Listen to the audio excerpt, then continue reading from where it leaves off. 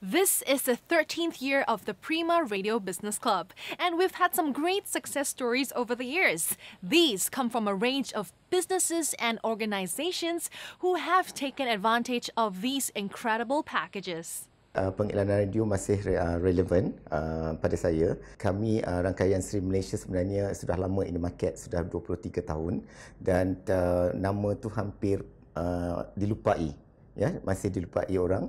Dan selama 23 tahun tu bila kita buat rebranding balik dan macam-macam channel pengiklanan yang kita lakukan, dan radio adalah salah satu yang saya pilih kerana dia adalah pengiklanan yang cepat untuk reach the market yang saya hendak. Effectiveness tu memang ada, dan ini dari segi pendapatan syarikat kita nampak je meningkat dalam 30%.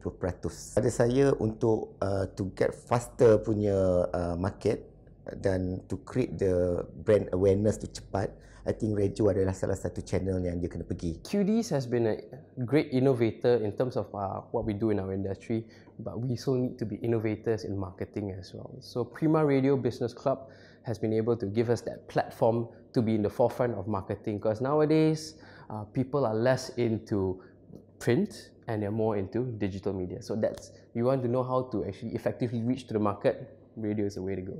We still believe in radio to help us. So I mean, as a small player, as a new timer, imagine what it can do for you as well. You know, there's so much more potential. Using the program, we have been able to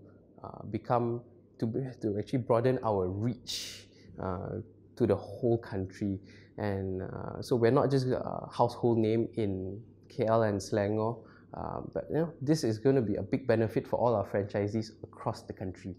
因为现在其实还有许多人会选择收听电台，不管是在开车的时候、煮饭或者是其他的时候，因为声音是具有一定的感染力，而且会让人留下深刻的印象。因为持续的在不同的平台打广告，可以让听众对我们的品牌留下深刻的印象，而且我们也一直提醒他们我们的品牌。我们在做展览会或者是 roadshow 的时候，我们都会遇到一些路过的人说：“诶，这个就是我们在电台听过的那个品牌哦。”这样已经足以证明到我们的品牌知名度已经明显的提升了，而且让他们更有信心的购买我们的产品。Syarikat kami mengambil servis daripada untuk dua stesen, iaitu Hot FM dan Fly FM.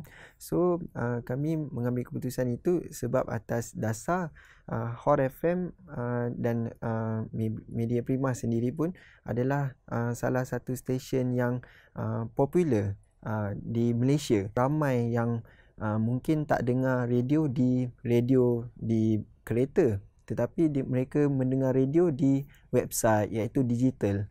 So amat pentinglah kita untuk ambil package yang gabungan dua-dua, iaitu radio dan digital. Ini adalah tahun pertama kami untuk mencuba pengiklanan radio.